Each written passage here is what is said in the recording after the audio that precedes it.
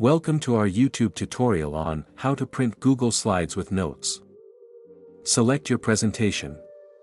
Click on the File menu to access a drop-down menu. Go to Print Settings and Preview. Click on it to open the Printing Settings window.